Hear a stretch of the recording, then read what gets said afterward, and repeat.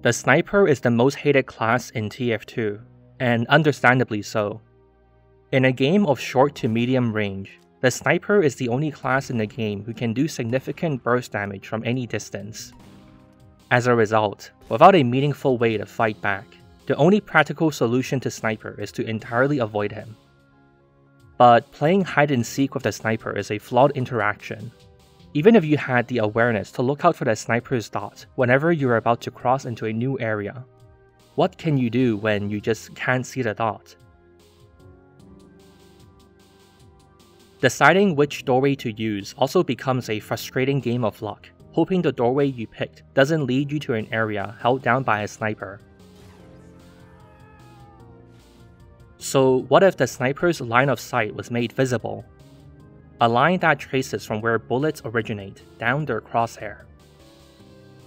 I found 23 random hobos and asked them to join my TF2 server. Here's what I learned. The beam was enough to make playing against the sniper actually fun and not frustrating. It seems that the problem with sniper in regular TF2 is really more to do with the fact that we can't interact with him. When you walk out into the open air of Harvest, all you can do is hope that he's not looking, and then hope that he misses. Besides desperately mashing movement keys, we don't have any real way to influence what ends up happening. The beam changes this. First, the guessing game is dead. If you come to an opening, you can quickly spot for any beams in the area, and then make a choice on how to proceed. You can choose to entirely avoid them and rotate somewhere else, or continue forward at your discretion. Dying under these circumstances felt completely fair, since I knew exactly what I was in for and chose to take the risk anyways. Directly engaging the sniper has also improved. Being able to see how the sniper is aiming makes it possible to literally dodge the bullet. You can see how to move to make it harder to land a shot on you. In close proximity, you can slip past the beam to challenge them, or take advantage of their poor crosshair placement.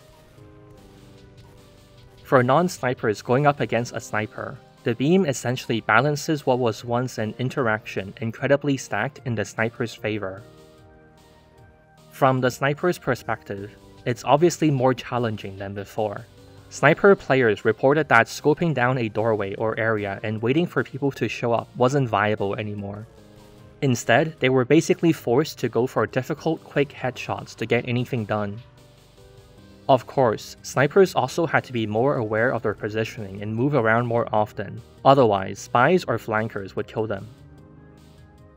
Overall, the beam didn't completely ruin sniper as a class, and it also made fighting him more interactive, so it could be a decent change. Sniper is cringe.